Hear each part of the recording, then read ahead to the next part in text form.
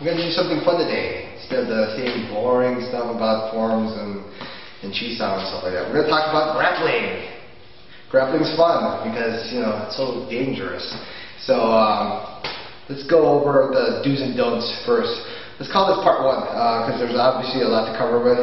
You see me check over to the right side of my shoulder here. I got stuff written down so I don't jumble all my words and so forth. Okay, first thing we want to go over dealing with, and you know what, you can apply this regardless if you're a Wing Chun person or just a regular street fighter or whatever, or grappler against grappler and so forth. So everything you can apply. First thing that you want to cover is, I'm assuming three things. One, you got a decent stance. Two, you can punch. And three, you know how to use a triangle. Okay? So in other words, not the fact that you just have the Ichikimi-ma stance. You actually know how to control and are aware of your center at all times. That's key. You don't know that? Go back and practice and check this video out later. Two, the punch. Not just you know the punch, that you can actually bring the heat with the punch. You just have these little fly punches where you're trying to go fast. Go back and practice. Watch this video later. And then three, triangle. Triangle is what gives you basically the balls to go in. This is where you actually apply the sticky hands and catch the techniques that are coming in at you. You don't have a triangle, practice again. Okay, so that's the three main things that I'm assuming you have right now: stance, punch, and triangle. If you have that, you can win almost everything. Okay. Number two. Okay, dealing in the grappling situation. Robert's over there. Okay. Well, it's grappling over here. It's grappling balls, okay? The thing to remember is, if you spar, there's two things. You have two options. You're either sparring or fighting, okay? If he's here and he's a grappler, and I'm doing this, okay? That is sparring. If you spar and try to use this, you will get your ass kicked. Do not spar. Alright? I'm not teaching you anything to spar. The difference is you're goofing off as far as I'm trying to do a technique, I'm trying to hit him a certain way, and I'm trying to, you know, just basically jump back and forth. Fighting is different. I'm here, this is a fight situation, I've decided I want to kick his ass. It's time to go in. Okay? So in other words, going in does not mean I'm going to be dancing around back and forth and waiting for an opening to come in. Going in, I've decided I'm going to kick his butt and I'm going to move in. Alright? We're going to talk in detail as far as how that's done. So remember, rule number two, don't spar. Okay? Don't do it like you're doing some kind of tournament. Don't do it where you're trying to get some points. If you do that, you will definitely lose. Number three, what do we have this? Okay. Number three is very important. Remember this rule. Two structures, regardless of what it is, regardless of what style they are, always have to meet head on. Okay? In other words, his force and my force, once we close the gap on each other, we have to meet. Now, what does that mean? I'll give you two perfect examples. I believe it was UFC 3, some stroke with supposedly a Wing Chun guy. He's the grappler, okay, or a striker or whatever. I think he basically got grappled and he got pulled to the ground. What happened is, he's standing here in his Ichikimi-ma stance, and he has his hands up like this. So Robert closes the gap on me, boom, like this, and I'm just standing there. Remember, rule number three, two forces have to meet. In other words, when he moves in, I have to move in. I can't have him move in and me just stay there stagnant, okay? Anytime, regardless of, let's say you have the greatest Ichikimi-ma stance, I'm standing in here. He moves in to close the gap, and I'm standing in here, you will still eat it. You will still eat it. You got to have two forces actually meet head on and learn how to merge that properly. Otherwise, he runs, you stand, you'll get killed. What else was that? That was UFC 3, I believe. Another perfect example is, what was that? Waterboy, Adam Sandler. Remember? He's like, what's your problem? What's your problem? And Sandler was like going all crazy, and he pictured that guy as I forgot what he pictured, as that racist guy, right? The racist guy. So he's like, just jumps on him, and the guy's just standing there, and he just gets killed. All right? Once again, perfect example. Don't stand still. Have the guy close the gap on you. You will eat it either way, both ways. Okay? Okay, number 4. To merge the triangles, merging triangles doesn't look like this. Okay? He's in whatever position he is. If I try to merge a triangle like this, right? I'm trying to go like this. I'm trying to go like this. I'm trying to kick in like this. I'm trying to fake in like this. If you're trying to merge your triangles with an attack or a fake or whatever, a kick, that is not merging the triangles. That is just you being a total puss of not learning how to close the gap. Alright?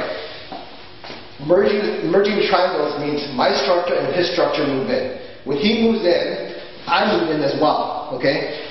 This is, if I try to cheat myself by using a hand technique from this distance to try to go, you know, and then try to close in the gap with a kick, or, you know, a high fake and take him down this way, not merging the gap. You're not closing the gap in. Okay? Do not use that. You got to basically have two structures to move in. He moves in, I move in.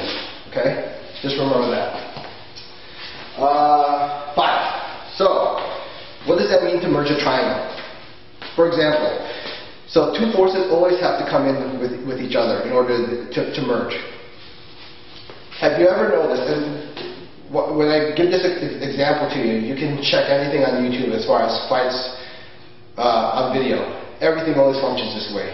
If you have two forces coming in at the same time, if Robert moves in to close the gap, I move in to close the gap. If we go in at the same speed, what happens? You basically have a stalemate. Alright? In other words, you neutralize each other out. Which is good if you're sparring, but remember rule number 2, we're not sparring, okay? So in other words, a lot of times, if he goes down to take me down, or grapple down, and what do they normally do? They do the sprawl, right? Sprawl is a common way to neutralize that force. That's great if you're sparring, but you want to put yourself in a position so you can hit him. Not so that you can basically neutralize it and you're back at square one again. Okay? So, remember this simple rule. He moves fast, I go slow. He goes slow, I go fast. So, we have to learn how to merge that correctly. If he's moving in fast, let's say he's moving in at 70 miles an hour, okay? And just to give you a round number. He's going in at 70 miles an hour.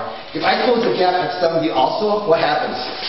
Basically, so you have the two forces colliding and meeting, but it's a big mess where neither one is at an advantage or disadvantage. If he goes fast, too fast, and you go beyond a point that you can't control either, like a lot of times you see he's a grappler, you go like this, and you're like here. Next thing you know, he's down here, and you're here, and you're already off balance like that. That's no good either. Okay. Merge means that if he's moving in, okay, let me give you 2 examples of what's wrong. He moves in, I go like this. Okay? Notice I brace back basically to deal with his initial force moving in. If he moves in like that, still no good. Two forces have to meet. It's not him moving in and me planning to move in as far as the merge. He's not going here and I'm going like this to plan it like this. He moves in, I move in, and when I move in, the triangle's here. If my triangle feels jammed in, I'm merging this part of the triangle in order to deal with his attack. Okay, I'm not planning that he's moving in so fast and I'm like, oh crap, I got caught off guard and I have to move back like that. If he moves in, I move in, boom, and I adjust from that point in order to make the merge even. He's going in 70, I go 30, but I'm still moving in to do that. That makes sense? So in other words, he has to be, if he's going 70, I gotta go 30 to match it. And it works the other way around too. He's just standing there, and a lot of times you can do this regardless if he's a grappler or a kicker or whatever. He's just standing there dancing around. What do? If I go like this, just to step in and do my attack, that's not me merging in properly. That's me, he's at a stalemate, I'm at a stalemate. And he's actually at more of an advantage at that position. So if he's dancing around like that, and I step in, no good. He's dancing around like that, boom! I want to close the gap in there. He's going 30, I go in 70 in order to merge the triangles together. That's the proper way to actually deal with it. Make sure the structures move in and keep everything balanced.